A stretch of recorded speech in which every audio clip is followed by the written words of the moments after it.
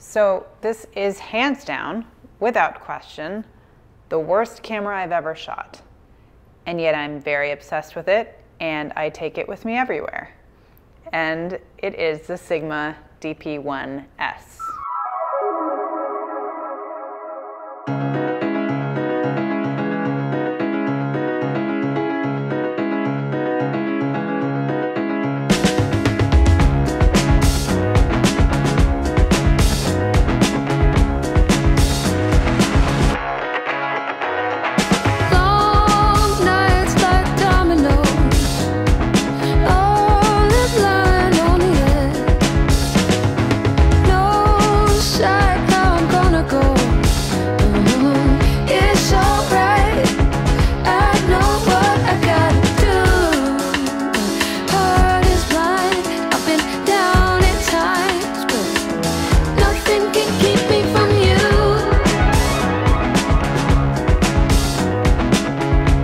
All right, we will get some of the basics out of the way. This is a 5-megapixel camera with a foveon sensor, APS-C sized, from 2009. It has your basic modes, manual, shutter aperture, and program mode, as well as there is a video mode on here and a voice record mode. It has a manual focusing wheel, which we will come back to. It has what appears to be a zoom toggle, but it is not. That is only in playback review. This is a fixed focal length equivalent of 28 millimeters with an f2.8, an f4 lens. It's pretty basic. It does have a pop-up flash, and I have the Sigma VF11 viewfinder on top because there is no optical viewfinder on the body itself. This is an accessory that I added after the fact. This was the first generation of foveon sensor. The whole theory with foveon sensors, and if you haven't watched any of my other Sigma reviews, I might recommend going back to watch some of the foveon related content, but it's a layered sensor. So a red, green, and blue layer, each layer having 5 megapixels in theory, giving you a 15 megapixel file. So here is where this camera shines. This camera is absolutely amazing for having with you when you go out and about, landscape, still life, daylit situations, really, really fantastic for that, or even cloudy, like greenery. There is unquestionably something about the foveon sensor that just makes it so highly unique and rich. I'm hooked on these things, and I thought going back to this original generation was going to be very hard, and it was, and I'm not going to blanket recommend this camera at all, but stick with me. If you work with it and you dial it, it has some of the most satisfying files that you can get out of this price point.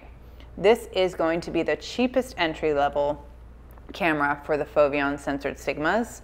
This is kind of a gateway drug because it's can produce incredible files. I mean, I just love the way it renders certain scenes that I don't even expect to pull up on my computer, like this shot of this woman walking down the street in Prague. I did not expect it to look like this, and it just, there is something so rich and wonderful that only this camera could produce.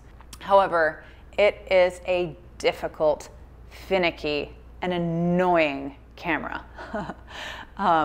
So some of the annoyances are that you really have to dial everything in to make it really work for you. But on the upside, dialing it in with this camera is actually pretty easy. So what I have found works best for me is to set this on either aperture or program mode. Those are the modes I'll often use if I'm in a slow, languorous setting and can take my time with the focus, because the autofocus on this is slow, like everything else on this camera. So I will do that. Or if I'm on the street snapping away, shooting from the hip, or I just want to be faster and more responsive with my time, even with personal photos, I will move to manual exposure mode, set it at ISO 400. I know, sounds blasphemous, but bear with me. F8, set my manual focus on this wheel to 1.5 meters and fire away. And then it almost operates like a Ricoh GR where it's like snap focus. It's much faster. Is it still the fastest? No. There is still a shutter lag on this that drives me bunkers, but it's not so bad, and you do get used to it. You just start to have to anticipate things a little bit more. The Ricoh GR is brilliant because it really is, it responds just as you press down the shutter. This one has a bit of shutter lag. And going back to that ISO 400, I have always on this channel espoused using base ISO on all these old cameras. I couldn't believe that I pushed this to ISO 400, but I found it just worked great. And the compromise or the sacrifice that you make by pushing this to ISO 400 in daylight at least was not substantial. It actually did not bother me. There might be some color noise, there might be some grain, but for the character of a camera like this, it is so worth it to me.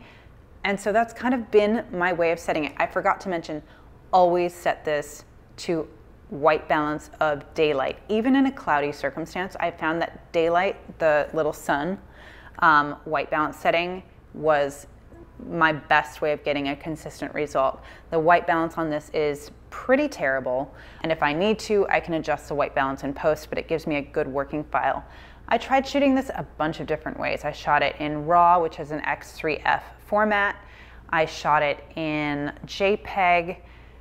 It works both ways, but ultimately what I ended up doing was favoring the X3F file, and over the course of these weeks that I have been shooting this, I have moved farther and farther away from processing the images to just dialing everything in camera, pulling the X3F files into Lightroom and exporting it directly from there. No post-processing whatsoever. And at first it took me a minute. I thought the files were overly yellow and green, and this definitely runs yellow and green, but I really came around to enjoy it, and now I just barely correct anything at all, if anything at all. So I missed some points when I originally recorded this, and so I wanted to pop back in with a few additional annotations. I'll come in there when I'm done, okay? One of the advantages of this camera is that the original DP series X3F files, which are the native file format for their RAWs, are read natively in Lightroom. This is not true for the Merrill series that came after, or the Quattro series that came after that. It makes a much simpler workflow, a more fast and efficient workflow, and 90% of the time I don't feel the need to go outside of Lightroom. However, if I'm in a high dynamic range situation, I will go to Sigma Photo Pro. It does a brilliant job of recovering highlight and shadow. I would say specifically highlight, much more so than Lightroom. When there's any sort of clipping, Lightroom just can't do anything with it, whereas you go into Sigma Photo Pro, and as you see in this example, the difference is dramatic. I highly recommend going into Sigma Photo Pro in high dynamic range situations. The f4 lens is definitely limiting. It makes it much harder to shoot indoors. There's no image stabilization on this. There is obviously the limited ISO range, and frankly, for some reason, the foveon sensor, at least of this generation, but I've also seen it with later generations, it just doesn't play well with artificial light. So like, I pretty much never use this indoors. This is really an outdoor camera, so it's never going to be my main shooter, but I love it because it's small enough, even in the generations that followed the Merrill, certainly the DP Quattro lineup, this is still the smallest, most compact form factor they ever created. And while I say that about it being not ideal for an indoor camera, and while I believe that, there is the pop-up flash, which is actually really effective. They have the DP2, which is a 50mm equivalent, and the DP3, which I believe is a 75mm equivalent. They never made a zero model of the original DP series, as far as I'm aware, which would have been the wide, sort of ultra wide angle lens. But the 28 for me is just, this is the perfect outdoor travel camera. I had it with me in Prague. I used it a lot, and I was so delighted that this was the camera that was in my bag. I really think I will be traveling with this a lot more. I never really expected to like it, frankly, as much as I did. The dynamic range of this camera is not great. It's very limited. It's very much like shooting slide film. Again, why you just want to dial it in correctly in the camera itself so that you're getting exactly what you need in the histogram. What is nice is there is a direct control button here for exposure compensation. There is no live histogram when you're shooting, but there is a playback histogram, which is really handy, I think. So when I'm in playback mode, I get just this little informative diagram on the side here showing me my histogram. And the way I get to that is if you toggle, I can't actually remember where the toggle is. It's just in the display mode. So this is the display button. It will turn it on or off. And in play, it will never turn it off.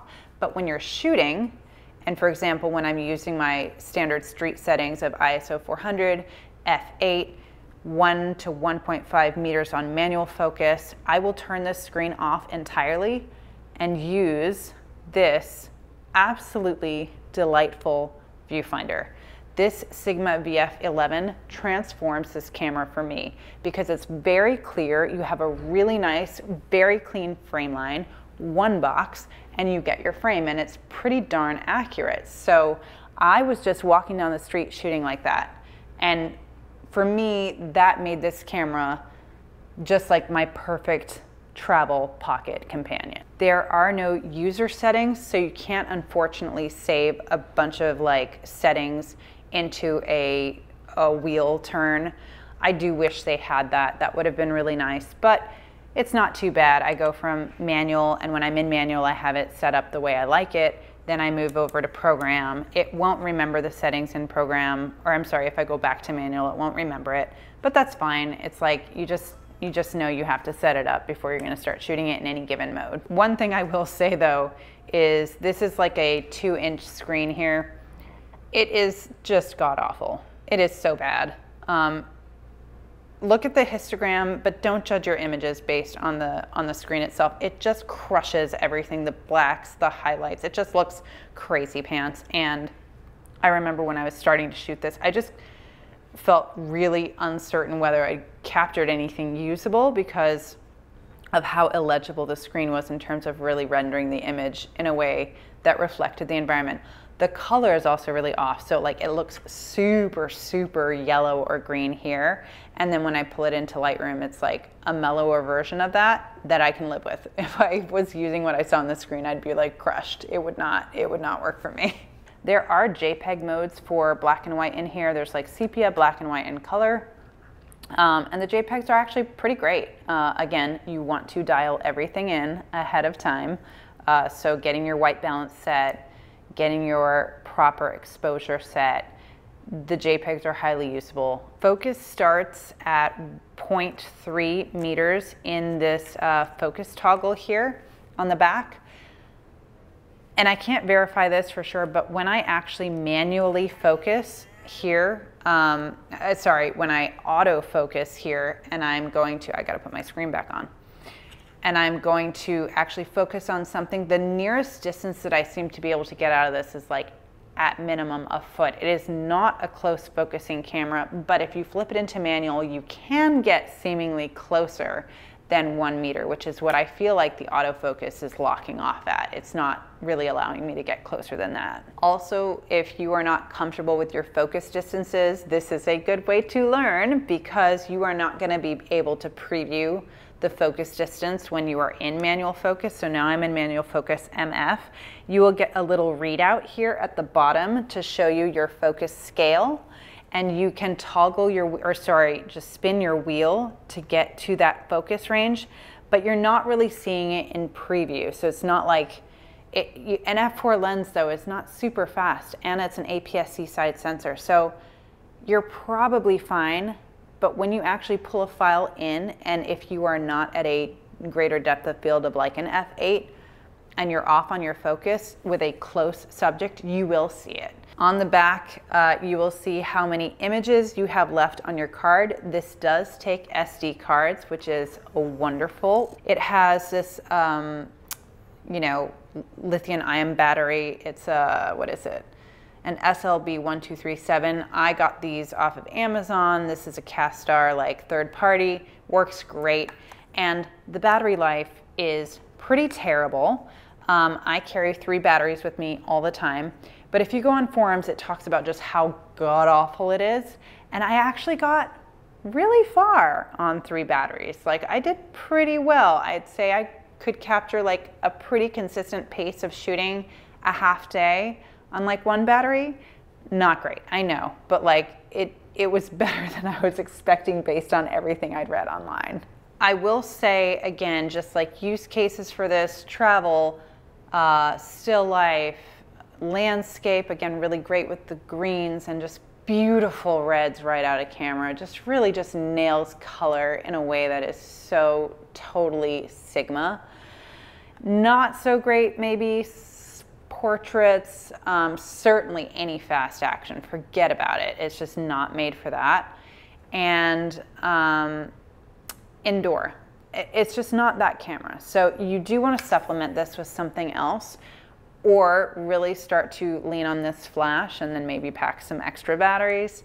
But I really am attached to this camera. Ergonomically, it's very sort of brickish. It's got some hard lines, but there is this texture here and a texture on the back. I thought I wouldn't enjoy the handling of this camera, and while it is not amazing, I do wish there was just a little bit of something to make it easier to handhold. But I really haven't minded it as much as I thought I would. It is ridiculously slow, but if you know that going in, you're gonna get amazing results from this. Again, you have to be patient. You have to be willing to put in the work. It's honestly a very frustrating camera in a lot of ways, but if you know what you're using it for, oh my gosh, it is just magic. It's pure magic what this camera can produce. I'm really happy with what I've captured with it.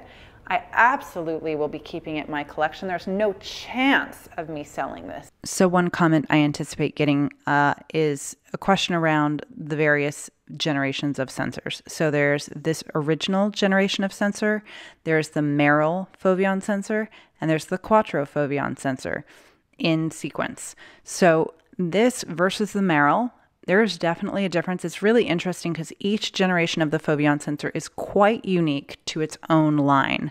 The original, I would say, is the most limited.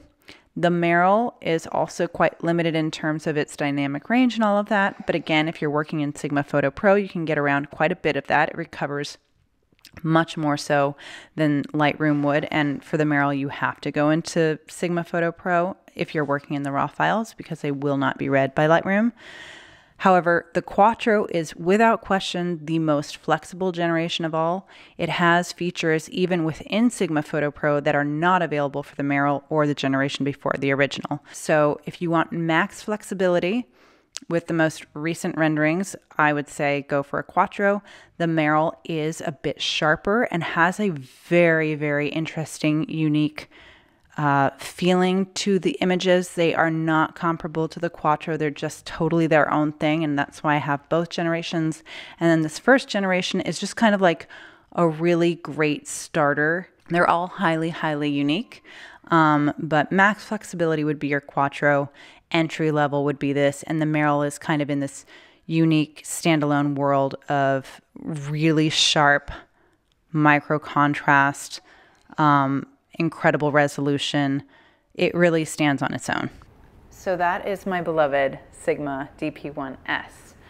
As far as what I'll be shooting next, I have very generously been loaned a Summicron 40mm Leica lens from the Leica Minolta partnership when they built the Leica CL, a film camera that I have owned twice. I love. I've owned that lens twice. I love it. I think it's fantastic. I don't exactly know why I sold any of it like at any point, but this is my life. I'm buying and selling cameras all the time. And Ulysses Grant Parm here on YouTube very kindly reached out to me and said, hey, do you want to try this lens out? I was like, of course, I love that lens. I know that lens, and I have the perfect camera to shoot it on. The Leica SL is not a camera I've shot very much in the past. I recently acquired it in a trade, and I'm really curious to see what it can do. It is a much more modern camera than I'm used to. It's also a CMOS camera, which post-processing wise makes me really uncomfortable. And but there is another reason I'm doing this. I have been talking to Cobalt Image, which is a sort of software developer who has a number of different camera profiles and profile packs for color processing. And I reached out to them because I discovered they have what they call the CCD Fever Pack, which is supposed to take your CMOS images and render them in the likeness of a CCD camera, specifically the Fuji S5 Pro, the Leica M8, the Leica M9, Leica M9 monochrome, and the Nikon D200. I could not try that out. So I will be working with those presets on the Leica SL and let you know what I think. I'm honestly very curious, frankly very skeptical, but I would love to be proven wrong. I don't feel like you can really capture the CCD vibes with the CMOS sensor, but I could be completely ignorant in this regard and am looking forward to trying that out. So follow me on Instagram at 1 Month 2 Cameras to see shots from the Leica SL with the CCD Fever Pack. And join us on Discord, DigiDiscord, link below, as well as our Flickr group, 1 Month 2 Cameras, where we're posting shots from all our amazing old CMOS sensors, CCD sensors, anything sensors, film even. It's really about the community sharing their work, talking about the things they love, and making all these old cameras come back to life.